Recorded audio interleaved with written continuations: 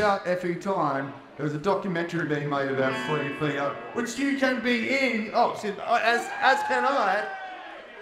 But you've got to be on your best behaviour or they'll bleed you on the editing room floor, and I know what that's like. My favourite story about Screamfeeder was New Year's Eve, 1998. We were all in Brisbane. Frenzal Rhomb was playing with Screamfeeder, as we did so many times.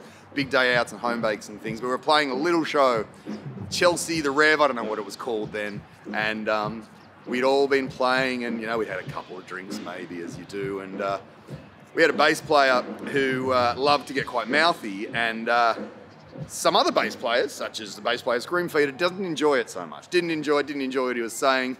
And so I believe in my memory, which may not be that accurate, it was a stroke of midnight and Kelly poured a full jug of Coca-Cola all over that bass player's head.